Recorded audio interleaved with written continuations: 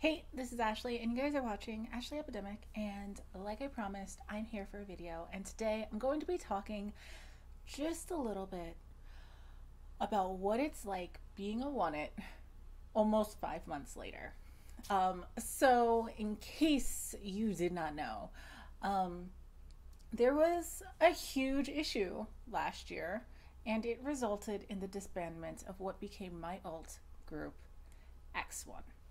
And X1 is filled with 11 completely talented, absolutely wonderful, amazing guys. I adored them. I fell for them. I fell for them as a group. So there are a lot of people that went into produce and went into X1 cheering and supporting their one member. And many came to grow and love all of the members. But I feel like there is a subsect that is a smaller subsect that is like me that came to love X1 as a group. So it's a little bit of a different feeling when it comes to supporting the members afterwards. Yes, I have my bias. In case you did not know, my bias is Lee Hangyeol. I love Hangyeol. He's my boy.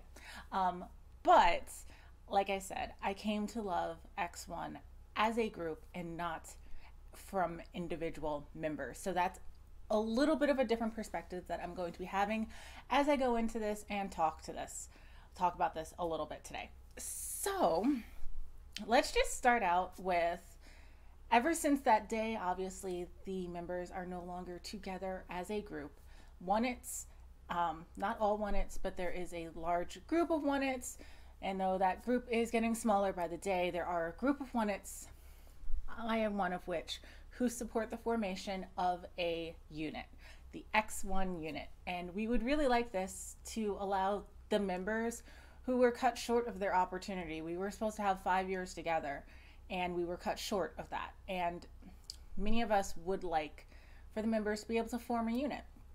And I think that there's a lot of discrepancies and things going on with the different groups and just the people who believe in the unit and where each of the members should be. But I just wanted to put in my perspective real quick, which is that an X1 unit is something that I would really love to see. And I think that if the companies are really for it, that there's something to gain from having an actual X1 unit. And I hope that in the near future, we will be hearing some sort of announcement that a unit will happen. That said, a unit is not something that is going to replace the members' permanent groups. So we were going to have a 5-year contract, but 2.5 of that years was supposed to be dedicated X1 only, which we lost. But the latter half of that was supposed to be a split, in which case the members would be able to promote with their individual labels and also with X1, which led many people to believe that there was going to be different ways that it might be handled. But no matter how you cut it, those latter 2.5 years were going to be split between agency activities and X1 activities. So what we're really at right now and what we're hoping with the unit is that we're just getting that later 2.5 years. So there's a lot of people that like say we want the X1 unit. They don't want the members to do anything else regarding their agencies. And I don't think that that's right. And the perspective that we need to be taking. We need to be taking and enforcing and encouraging these agencies to say, yes, do your thing, because you're going to do your thing no matter what, but also do this unit. Because at the end of the day, that is our best case scenario. That is what we're hoping for, that they can do whatever it is that the agencies are doing, but that we also get to have the members and their agencies who are allowing for this to happen to also participate in a unit. I won't get into the specifics as to what I think that unit might end up looking like if we do manage to get it, but ultimately there's no way of avoiding the group activities under their individual agencies. But that doesn't mean that we should give up on the unit, because just because they are a part of their company group, that doesn't mean that we can't support this unit and that the unit cannot happen. I just want to make that really clear. Okay, so let's go into what it actually feels like now being a one-it, other than supporting this unit group and trying to fight for that. We're also now in a place where we have to actually support all of the members. Let me get into this. So I want to make it very clear. Supporting all the members, all of them, is extremely difficult. I, as somebody who is an OT11 one-it, am doing my very best to focus on them. And many one-its out there, even if it's not their bias, are trying to support other members as well. But let's be real, it's difficult. The guys, though they're 11, they came from 9 different agencies, which means they have 9 different tracks on where they're going to be going. 9 different tracks, and some of them have already started back down on those tracks as well. So let's start with the eldest and the first person who went down this proper track right now, and that is Singwoo, who returned to being with Victon. So as soon as he came back, he was back in the swing. They had their comeback back in March. Their track was Howling. If you have not checked that out for some reason, make sure you go do. It's really good, as well as the entire album. But go ahead and check that out. He is out doing his thing. He has a radio show now, and he's doing his thing. And you can tell, especially now that he has this radio show and its time has passed, he's opened up a little bit more and he's mentioned other members, which is nice. And he just recently tagged Johan in his challenge. So the mentions of the members are starting to come. Things are starting to fall more into place. And it's very clear that, yes, he is with Victon. He will stay with Victon. And while there is currently a little bit of drama that's going on, we won't go into that. And that's just within Victon and solo stands. But we are going to love and support Singwoo, because Singwoo loves and supports all the members too, and he loves his Victon members, and that is one of the things that I just want to reiterate it, that all the members love each other. And they love the people that they are in their agencies with. And I just hope everybody just accepts and loves it. And the next thing we're going to mention is going to be H&D. So H&D, technically, they've released their song Toward Tomorrow before Singwoo coming back with Victon, but they didn't have their official debut. It was kind of just like a special fan track that was released, and they did promote it, but they did have their official debut with Soul recently. They did have that after the debut of Gravity, but I'll get into Gravity in just a moment. But H&D is comprised of Hangul and Dohyun. They are the 2 that are from MBK, and to one-its, they were considered like the pillars of the reboot, because MBK functions weird. We're not going into MBK, but the boys have done really well as a duo. They are like the best-selling duo of the year, and I'm so proud of them. But yeah, I just really want them to succeed, and their album Soulmate, which is right there, is amazing. You should check it out. Good Night, all of them, all the tracks, Empty Handed, they're just really, really good. Just believe me, check it out. Next, I'm going to talk a little bit about Gravity, because they are the next and the last group that's actually gone through with their either comeback or debut, and that is obviously the Starship group, which has Minhee and Hyungjin, and they have debuted within the group Gravity. Gravity is a 9-member Starship group, and they are like the first true debut out of these groups that is not just the members. So with Singwoo, he was coming back with Victon. That was already an established group. With H&D, that was just H&D. That was just Hangul and Dohyun. So those were just the X1 members. There were no additions. Gravity is the first one where it has all of the other members that had been training together along with them, and thus we get Gravity. And Break All the Rules is really, really good. Even my boyfriend likes it, and I just check out that album. It is a really nice debut. They are doing so amazingly well, and I'm really, really proud of them. So now let's get into some of the stuff that has been announced and is on its progress but hasn't actually happened yet. And the first one is going to be Kim Woo-seok's debut. So he is doing his solo debut. Top Media has not put him back with Uptension, so Woo-seok is on his own doing solo. And this is going to be his debut album. He has worked really, really hard on it. So please support him. It comes out on May 25th. And the album is called First Desire Greed. And I'm really looking forward to this. I'm really excited. We are halfway through. We're just about a week away from it. And I'm really excited to see what he has to offer because I support my boys. And yes, I am purchasing all of these albums. So I purchased Victon's most recent album. I purchased the H&D albums. I purchased the Gravity albums.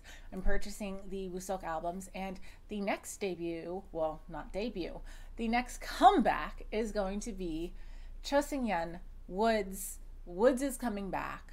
Yes, we are getting some Woods. So he is coming back in June, and we're going to get to see more of him. He actually also opened up a TikTok, and it's Seung-yeon. He's, yes, just love him.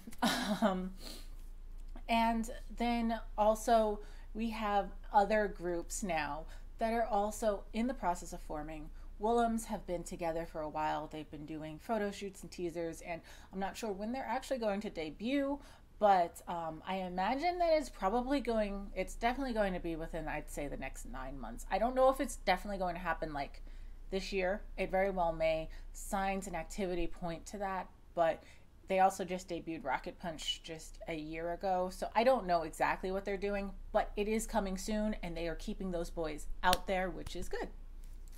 Also, DSPN seems like they're gearing up. They've been releasing a lot of covers, and not just regular just dance covers, but like high production covers where they're like going to sets and filming and doing all that, and I'm really impressed by their dancing. They are fantastic. We haven't really heard any of the vocals, any of the other skills that they really have, so it'll be interesting to see if they start posting some of those things as well. But as far as like a dance unit, they are really, really, really good, really talented dancers.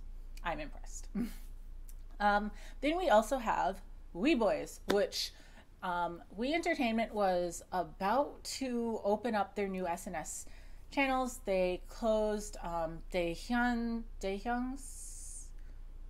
SNS. They also closed Donghan's, and they announced that they were opening up all the Wee Boy stuff, and then all of a sudden they reeled it back. Literally like 7 minutes before it was supposed to drop, they had dropped a teaser, and then they dropped a teaser image, and then a first teaser, and then a teaser for the actual video, and it didn't open. And they didn't give any like definite when it will open. So we're just kind of waiting. Who knows? But the Wee Boys team is stacked with talent, stacked with it. So it'll be really interesting to see what they have to offer as well. And yeah, in general, all the boys have different things that are going on. Eunseung is releasing a photo book, and there is always the opportunity for him to join Boys to Capo. Who knows? Maybe he'll go solo too. I mean, personally, I think that Eunseung has a beautiful OST voice, and he would do really well solo. And right now they seem to be keeping him separate from the Boys to Capo boys, and I don't know if that's a personal decision, if they're just trying to wait until later on, build up both sides' fan bases. I don't know, but personally, I think that Eunseung is super talented. He posted a little clip of him starting to compose, so I'm really proud of this kid. Really, really, really proud. But yeah, it's really interesting to see where they're going to be going. And I can tell you that as a one-it, standing all of these boys now it's a money drain, because I can't actually let them go, any of them. So I've just been slowly preparing myself and not collecting other things, so that way I will be able to financially support the boys as well as do what I can, because even just keeping up with the archive, which I was doing previously, doing it by myself, it's really, really difficult. And I had to unfortunately cut back to only 2 groups currently because it's just that much content that it's just really hard to keep up with maintaining all of it in so many different avenues. But that said, I'm really, really excited and I'm happy that these boys came into my life. There's never going to be a day that I regret becoming a one it. They are my happiness, and I just wish that one day soon we'll be able to have a unit. And I mentioned I wouldn't say what I was hoping for a unit, but personally, and this is just my opinion, and things change and my opinions vary, but at least for the past few months, I felt that this way. But I would really like a unit to happen, and I'm honestly perfectly fine if that unit is not only promotes one song a year, has one promotion cycle, even if it's only like a 2-week promotional cycle. They go on some shows, they film some stuff, they're together. If they can do that like once a year, which would not overload them and not be too much on them, I would really be happy with that personally.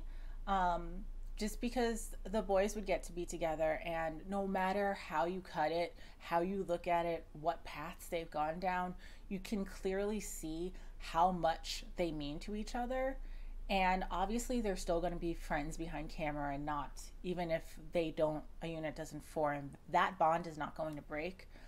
But we got so little from them, and there was so much that they wanted to show us, that it would just be a real shame if they didn't get that opportunity to show us as a group. And I think that with the unit, this is an even better chance for them to shine, because they'll be under a bunch of different companies, and the individual members will be able to have some more input into the creative process.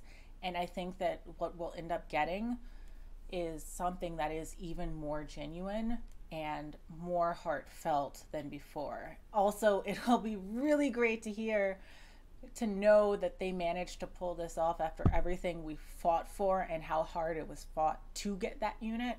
So I really just hope that could happen, that one day soon we will have a unit that's not promoting all the time, just a little bit every year for the next few years. And I think that would be nice. It wouldn't interrupt too much with their group activities, and they can also continue to build and gain more fans too, because you're compiling everybody together and you're getting people that maybe are only coming in for a certain member because they're part of another main group that might catch the attention and get people to like another group. And it's a mutually beneficial process. So I hope that they can arrange something that will work out really well. But I haven't given up hope, but I'm still 100% supporting them on their individual avenues now too. So yeah, just let you guys know where this one it is almost 5 months later. And it still hurts, but I'm making it through now. Bye.